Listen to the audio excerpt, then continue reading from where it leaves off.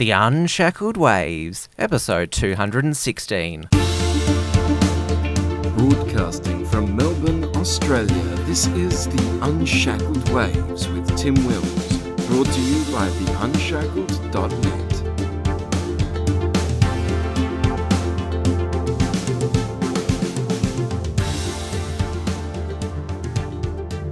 Hello everyone, great to have your company for another Waves premiere.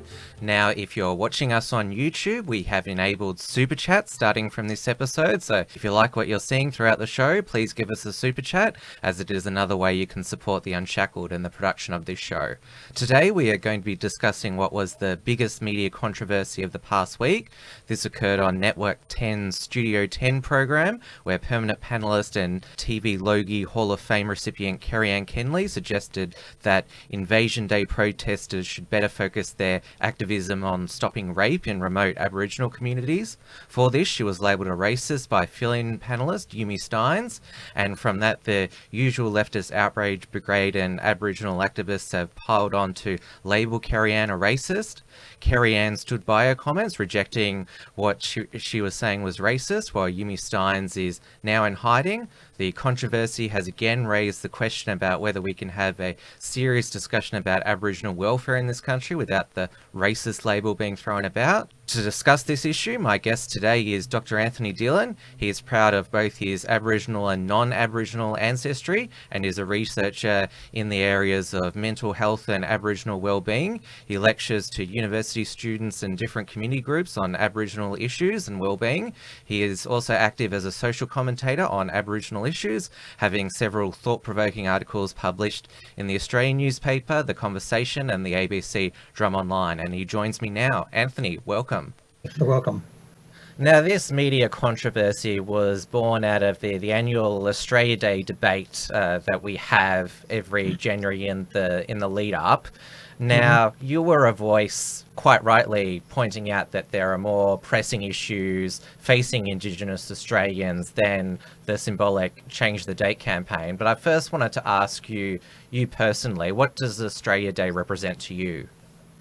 To me, it represents what a great country, we're celebrating what a great country Australia is. And obviously, January 26th is chosen because that is when Governor Arthur Phillip landed at Botany Bay. That is the event we're commemorating. That specific event, you consider that a positive thing? Well, some are commemorating that event. I'm just just celebrating what a great day Australia is. Just like for many people on the 25th of December, some may be celebrating the birth of their saviour. For others, it's just a time to celebrate coming together with family. So the date, are you saying that the date is irrelevant, but it's important we have an Australia Day? Yeah, it's important that we have an Australia Day. I'm not tied to a particular date. So therefore, when I say that, you might say, well, then why do I oppose changing the date? I'm not tied to a date. And I'm opposed to changing the date if it's done on the grounds of you've got a bunch of Aboriginal people claiming I'm upset because of the celebrations on that date, therefore change it. And if you change it, all you do is reinforce the myth that it was the date that caused them to be upset, which is nonsense. Does that make sense? Yeah, it does. You're not committed to the date, but people are wanting to change the date for the wrong reasons. For the wrong reason, yeah. And I certainly don't want to reinforce the myth that people are upset by a date. And if we did change it, if we gave in because, so many protesters want it changed, it would send them the message that, hey, the date was causing you to be upset. And they would think, gee, the date really must be upsetting for us, or else the government wouldn't have changed it. Now, obviously, this Australia Day debate, it's talked about throughout the media all throughout January, and it made its way onto morning television last Monday morning when Kerry Anne-Kennerley, most people consider just a person who interviews and celebrities and that, but she's actually quite a good interviewer, well-articulated person, and she talked about the Invasion Day protesters saying that you're protesting wanting this date change, but you're not paying attention to the fact that there are Indigenous women, children being raped. What have we done about it? And this was actually a very well-informed comment. She'd done her research on it. The statistic that was brought up to confer Kerri-Anne's assertion here is that it was actually first put forward by Marsha Langton, and the ABC did a fact check on it, that Indigenous women are 34 to 80 times more likely to face domestic violence. Yes. I mean, I don't even bother memorising the statistics. I mean, there's many sources out there that cross-reference each other, cross-validate each other. So, you know, we know that it's a lot higher. The rates of abuse are a lot higher. And one of the important things I want to make about what Kerri-Anne did, all the people, you know, the fans of Yumi, the victim brigade people, the offenderati, the Whinger Ninjas, whatever you want to call them, they all, you know, they parrot back to each other in their echo chamber the same arguments. And, you know, one of those arguments being that what Kerri-Anne did was a diversion. It was off topic. Yeah, and this is what Lydia Thorpe said the next day on Studio 10 and also on 3AW with Neil Mitchell. She's a perfect parrot. The two are highly related because presumably the people who are protesting because they think what they're doing is somehow going to help Aboriginal people. They're not just out there to get a suntan. They're out there protesting because they think by changing Australia Day, it'll help Aboriginal people. And basically Kerri-Anne is saying, no, it won't help them. If you really want to help Aboriginal people, these are the sorts of things you should be focusing on. Now, it doesn't mean you have to go out to a community yourself to do something about the issue. But I think her point about the people going out to the community or not going out to the community was, if they did go out to the community, they may have a change of heart. They may swap their No Pride in Genocide, Abolish Australia Day banners for Stop the Violence. That was her point there, because, and you had some idiots saying, well, has she gone to a community? Maybe she should go to a community. No, she doesn't have to, because she's under no illusion what the big problems are. Well, she said she was happy to. She was challenged, go to the community, and said, yeah, I'd be happy to. Yeah, sure. But there were some people who tried to invalidate her claims because she hasn't been out to the remote communities. Again, you know, if she wants to, that's great, but she doesn't have to in order for her argument to be valid. She knows, like a lot of us, the horrific problems, and you know, you saw it summarised in that fact check on ABC. But apparently that has slipped the attention of the Australia Day protesters. And for Yumi Stynes to basically inject into the discussion to cry racism, it was the cheapest way to dismiss Kerri-Anne's views, basically saying, oh, well, you're sounding racist, so we shouldn't listen to what you're saying. And she also disputed the fact that it was true, even though we've just been through the statistics. And she also tried to attack Kerri-Anne, saying that, oh, you don't know that the Invasion Day protesters don't care about that issue. But we've seen this play out before, where the left and these various Aboriginal activists, they're more outraged at somebody pointing out the problems in Aboriginal communities than actually doing anything about the said problems and facts of them themselves.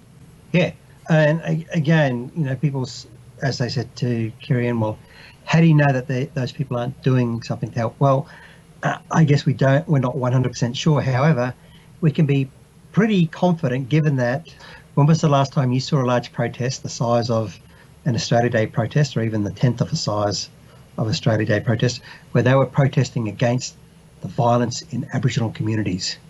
Have you seen any?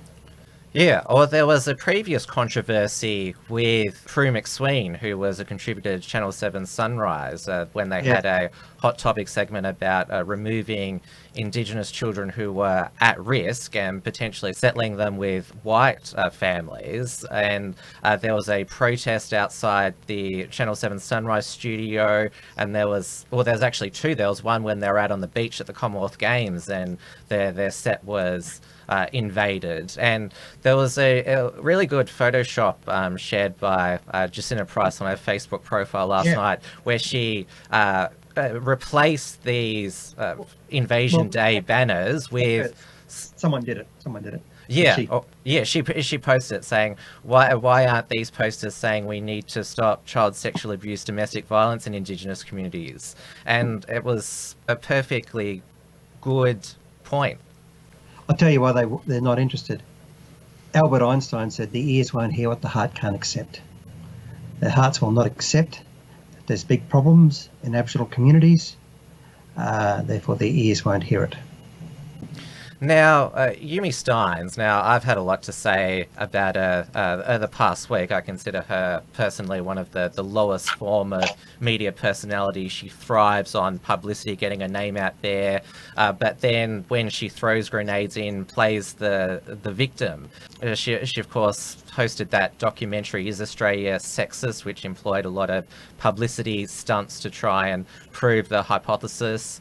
But yeah, she said she didn't turn up the next day saying, "Oh, I just want to lie in bed. Oh, I don't feel like going in." Oh, but it has nothing to do with what happened yesterday between me and Kerri-Anne. And Kerri-Anne, obviously, she said that was quite a lame excuse for not showing up. And Kerri-Anne, like I said, she stood by her comments. She turned up the next day. She went head to head with Lydia Thorpe. And then there was the thing where said about Kerri-Anne that she wasn't allowed to comment on this topic unless she understood her white privilege. And this is the thing that's always irritated me about this debate, that you can't have an opinion on the welfare of another human being because they're a different skin color. That's racism.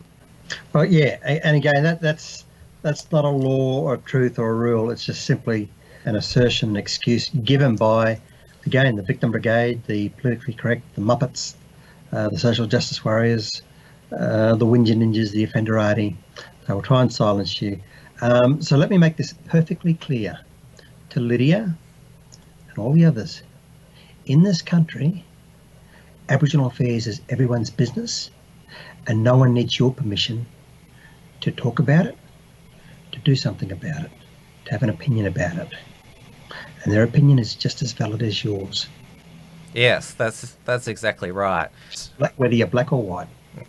And Jacinta Price, she's been campaigning on this issue of Indigenous violence and sexual abuse for a number of years now, and she's copped it regularly online. I remember when I published an article about her, it was a few years ago now, we got these messages to our Facebook page and in our contact form saying all sorts of slanderous things about her, and it just amazed me that this is the sort of reaction she provokes. And I've heard you speak previously about Jacinta. You have a admiration for her because she is out in the communities. Like, she sees all this firsthand, and like, she has copped threats in her personal life, and you're very, very aware that you're a city-based academic, so you're not always there.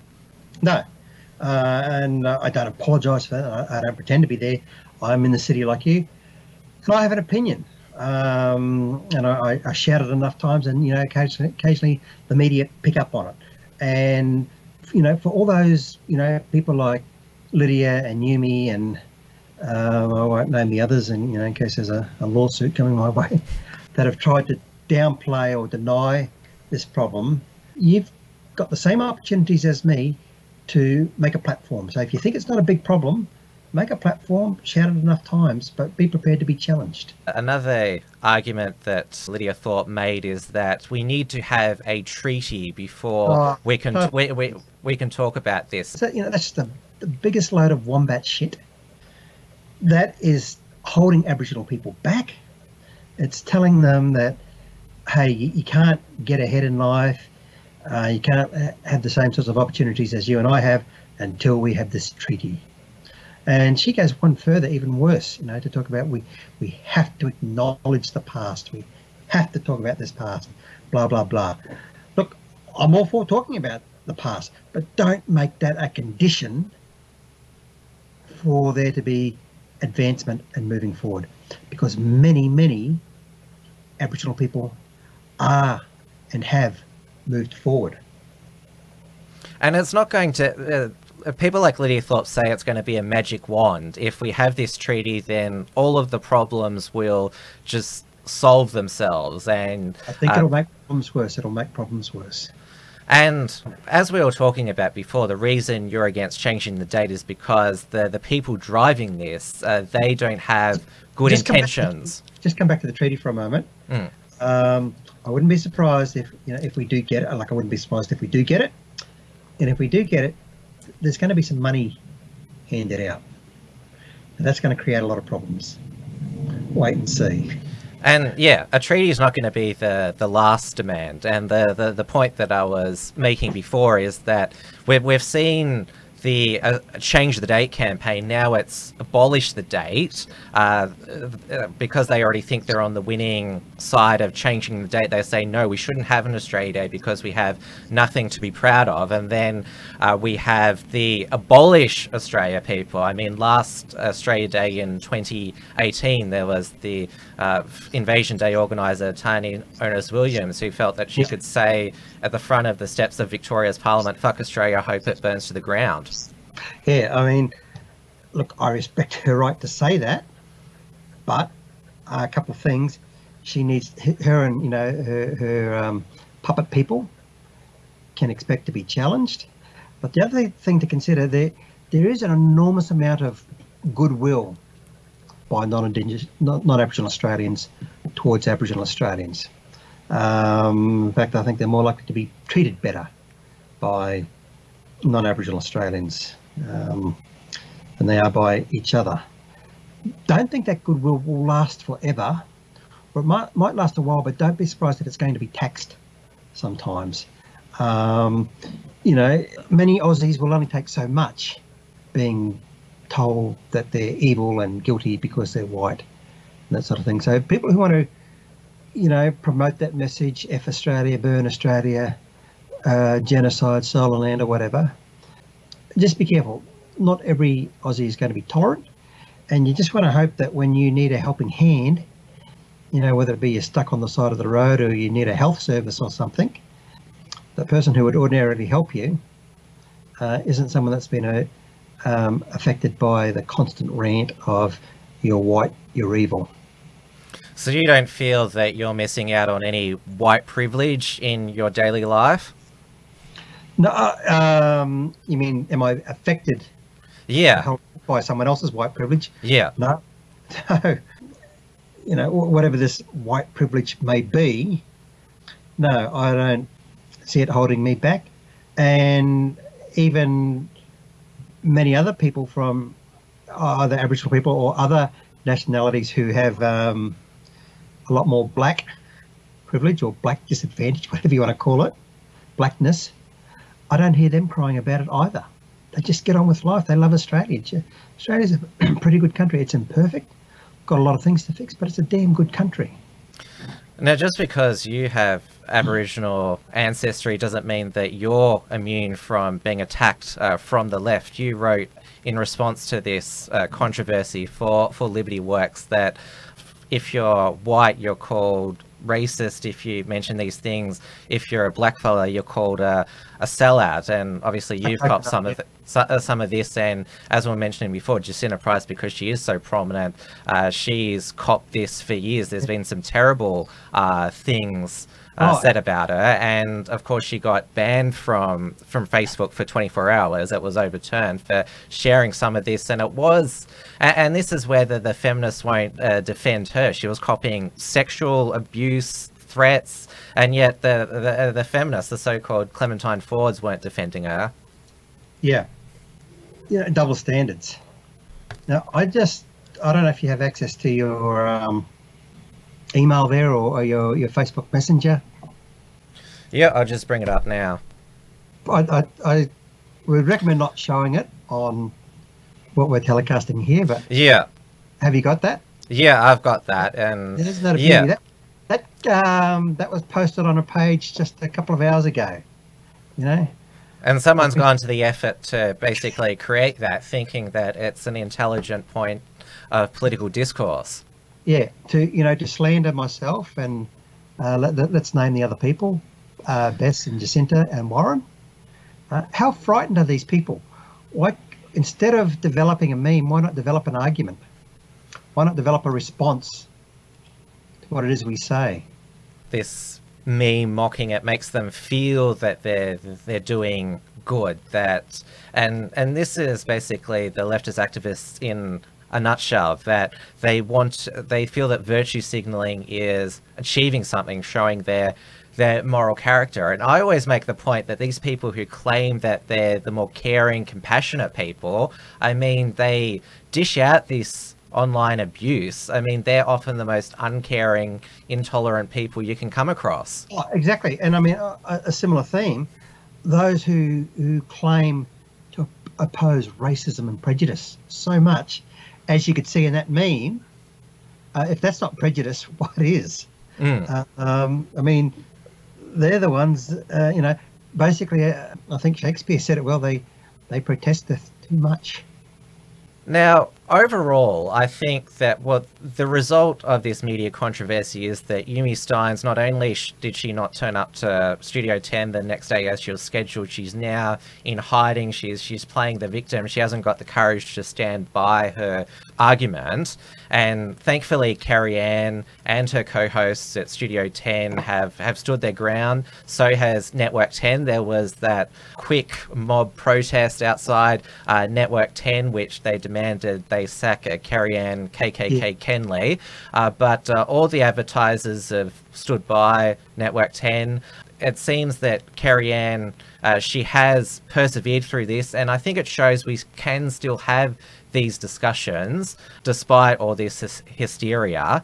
Organisations such as Sleeping Giants, who try to organise boycotts, they didn't have much of an impact with this, and I think there's been a lot of rallying around Kerri-Anne. I mean, she is a TV legend, and I think that this has really showed that yes, Australia, we still can discuss the important, sensitive, sometimes uncomfortable issues.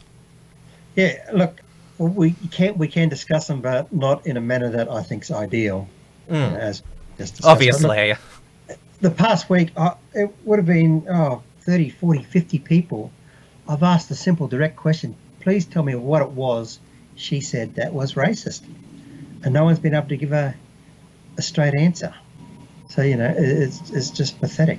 Well, the argument that's put forward is that by talking about these bad things that are happening in Indigenous communities, you're saying that Indigenous people are bad people. Let me pick up on that, because you just reminded me of something I want to say. There's plenty of stats on this. They're published stats. And as we saw on the Q&A fact find, fact check with Marcia, these have been said before. Brooke Boney, or Bonnie, or however you pronounce her name, Boney, the Channel 9 Aboriginal... Yes. said a similar thing. Her sister's more likely to be raped.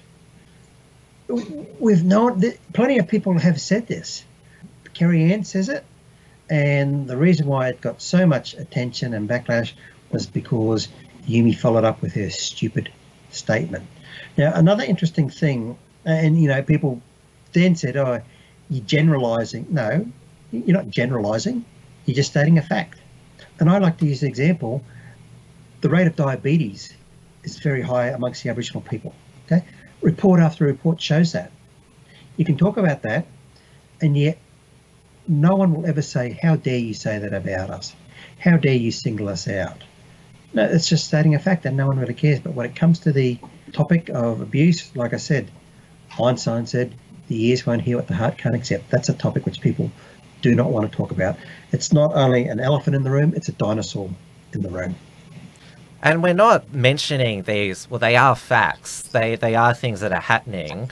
We're not raising them to say to point out that, look, they're bad people. We're saying it because we want to draw attention to the issue to help and prevent this. We're coming from a position of care that this is, no matter what race this happens to, it's horrific and it shouldn't happen in Australia. And surely we've got to discuss it, how unpleasant it is, and try and look at ways to stop it.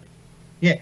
And when you have it happening at high rates like diabetes, when it's happening at far higher rates than it is in the general population, we've got to take notice. The other thing too, Kerri-Anne and all these reports that talk about the higher rates, no one is saying every Aboriginal man is a perpetrator. I saw one, really soft in the head Aboriginal ex-sportsman talk about he felt profiled. Yes. As an abuser. What a load of nonsense. Again, when we talk about the high rate of diabetes, does that mean he feels profiled as a person with diabetes? I doubt it. And no one is saying that every Aboriginal woman is being abused or raped. Because I saw on Facebook, for the next couple of days, you had people trying to be funny saying, just wanted to let you know that I wasn't raped last night. Kerri-Anne, I wasn't raped last night. Well, Kerri-Anne wasn't saying you were going to be. She's just pointed out that these things are happening. And she was just, basically saying that off the back of well-established information we have out there. And I recall that Jacinta Price, she also brought up this fact, saying that by claiming that you're profiling me, you're basically singling it out, making it all about yourself. You're not talking about you specifically. It's talking about events that are occurring. It's not meant to be a stigma. That's not what it's about. No, I mean, look, it's the same as if you were to talk about, most of the people in jail are male, most of the sex offenders are male. As a male, I have no problem hearing that. I don't sort of back down and think, oh God, I don't want to hear this. I'm the first one to admit that in the male species there's a lot of jerks. And, I'm not one of them. I have no shame. So I'm not afraid to say, yep, a lot of the problems caused in society are due to men just being stupid. Yeah. Oh, you could make a whole nother show about gender politics. Yeah. And that's, again, identity politics. I do not build my identity around my maleness. I'm from Queensland. If there was a huge scandal in Queensland, I would have no problem talking about it. If there was a huge scandal in my family, I would have no problem talking about it. When there's a huge problem in the Aboriginal population, such as violence, child abuse, alcohol abuse, those sorts of things, I have no problem talking about it because I do not build my identity around being Aboriginal. Therefore, if that problem is spoken about, I don't feel as if I'm personally being knocked. So these people who are getting upset, a lot of them, they probably build their life around being Aboriginal. And it's funny, we could talk about this one maybe for another show, but when you look at these protesters and you look at the colour of them, you know what I'm going to say, and I'm not going to say it. Oh, yeah, we know what you're going to say, and of course we know what's happened to people who've said that. Let's save it for another time. Now, obviously, we have a federal election this year, and in my opinion, I think the Labor Party is going to win. Bill Shorten will be Prime Minister, and of course, we've seen this constitutional recognition debate. You wrote a chapter in the book, Recognise What? Questioning the value of constitutional recognition, but because it was a bipartisan policy, now we've had the Uluru Statement from the Heart, and this is what we were talking about before, that demands continue to increase from the left, and now they want an Indigenous voice to Parliament. So are you concerned that Indigenous policy, the focus will be all wrong, and we'll see what we've been talking about the past week, which are the real issues, be sidelined? Look, it's problematic on a number of levels. I won't talk at length on it, but who are going to be these people? Who are going to be the voices?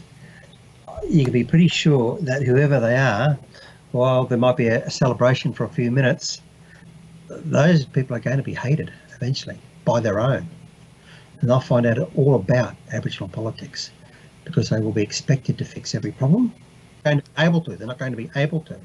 I mean, they may want to, but they'll find that no matter what the policies are, no matter what the funding are, people on the ground have got to start making changes themselves. And that's hard to get people to do that. And of course, there has been some commentary that a Labor government would look at changing the date. They haven't said at the moment, but they've been captured by the far left progressive base of their party, and so we could see that. And people are right when you say you change the government, you change the country. This could be when we see serious pressure on a government. The Morrison government has been quite determined to keep Australia Day, but when we could see some watering down of the significance of the day at the very least. Yeah, look, if it changes and it brings good, I will be the first person to say I was wrong. We should have changed it a long time ago. But if it brings no good, it's like Rudd's apology, which I don't dismiss. But if we change the date and it's brought no change, I'll then be saying, okay, we've tried it. Can we please get on with the real business? Well, like we've talked about, these symbolic things. There's been a hug, but then we're still facing the same problems. Yeah. Yeah, absolutely. I just thought of something. Can I go back to something? Yeah. That meme I sent you, imagine if that was generated by non-Aboriginal people. Oh, well, probably was. Well, could have been. Yeah, could have, yeah, but they didn't put their name to it. But the person who I received it from, who used it to attack me, was Aboriginal. But, if an identified non-Aboriginal person was found to be the person who created it, they'd be in a bit of trouble, I think, with current rules. Yeah. Well, if they're from the left, then the rules are a bit different. Well, Anthony, I've appreciated you coming on the show today and continuing to fight the good fight in the media. You put yourself out there. You're your own man. You don't like identity politics. You just tell it how you see it and look to the real issues. So I certainly appreciate your work. Oh, thank you very much for having me, and sorry for sidetracking on this. No, I think we were a bit sporadic throughout the whole show, but I think we covered everything at the end, so it all came together well in the end. Thank you. All right, everybody, that's the show for today. Now, an update on the upcoming tours. The Deplorables tour has been delayed again and is now scheduled to be in March. This is due to visa trouble for all three speakers, Gavin McInnes, Tommy Robinson and Milo Yiannopoulos.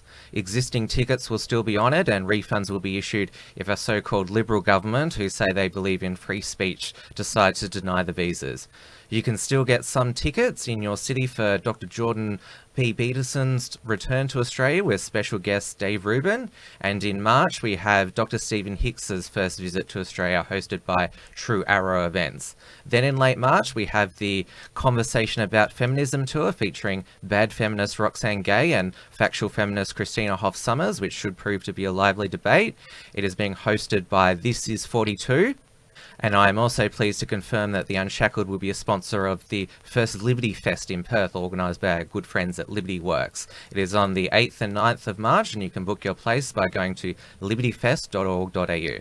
Remember that the Unshackled can only continue and expand with the support of our followers. There are plenty of ways to support us. You can pledge over at Patreon at patreon.com/theunshackled and directly via our PayPal link, which is paypal.me/theunshackled. We also have our premium membership option on our website, which is theunshackled.net/support options/premium membership. And of course, we have our online store, uprightmarket.com, which also helps to support the Unshackled. So thanks once again for your company, and we'll see you next show. Thanks for tuning in to the Unshackled Waves. Please visit theunshackledwaves.net for all the ways to subscribe and follow the show. Don't forget to pick up your free ebook at theunshackledbattlefield.net and keep checking out theunshackled.net for all the latest news and commentary.